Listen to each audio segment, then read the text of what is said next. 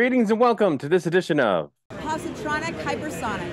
I'm Barry P. Cook, and I'm here to do a live reaction for you to the trailer for Star Wars The Acolyte, which was just released. Now, I don't know too much about this show. I haven't read much about it. I haven't seen many videos about it or anything.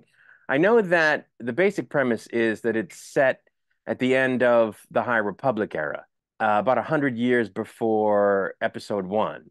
And it's about a former Padawan who reunites with her master to investigate a series of crimes, at which point they find that the forces they're confronting are more sinister than they ever anticipated. That's from the synopsis on Wikipedia. It should be interesting in that a lot of it will be new ground. And I think that's one thing that Star Wars needs right now is to get away from the Skywalker era and the immediate periods, before and after it. So let's check out the trailer. Close your eyes. Your eyes can deceive you. So younglings being taught the ways of the Force. We must not trust them. Ooh. Oh, purple. I like that. Tell me what comes into your mind. Shadowy figure. Life. Life, good answer. Balance. Balance, good answer. I see fire. Oh boy, keep an eye on that one. Carie and Moss, okay. Like I said, I didn't, oh wow, she's really kicking ass.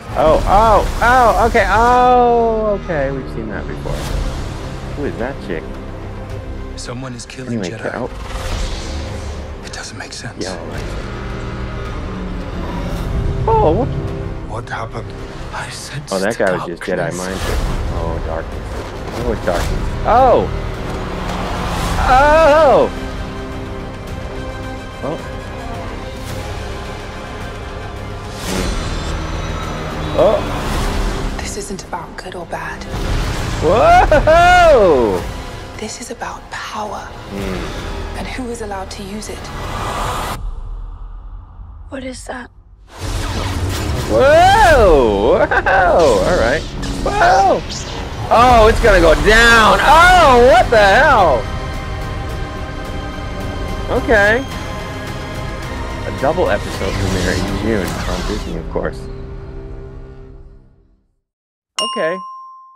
Well, it looks like it could be a good show. We have no idea beyond that very basic premise what the story is, who any of these characters are. They're all new characters, which is, again, something that Star Wars kind of needs. It's been relying on the legacy characters to mixed results. And, maybe a whole bunch of new characters could be what it needs to get things going. Only time will tell, but I am very intrigued. It looks like some cool aliens. It looks like Carrie-Anne Moss is going to kick some ass in this, which, we've seen her do in The Matrix, and it looked a little Matrixy there, but maybe there won't be too much of that because, The Matrix and the fighting and stuff looked a little Star Wars, right? In some ways, kind of like they were using the Force. I don't know, maybe I'm barking up the wrong tree there, but it looks like it could be good, and I'm going to check it out. I'm really surprised they went with Carrie-Anne Moss. I think she's fine for the part, but she's a little older, and so you wouldn't think they would cast her, but I guess they decided they weren't going to be all ageist about it, and they cast an older actress in what appears to be the lead, so that's cool. But we're really going to have to wait and see if it's any good when it's released in June, and I, of course, will be back at that time to recap and review the premiere episodes. I'm going to get out of here for now until I return. May the Force be with you.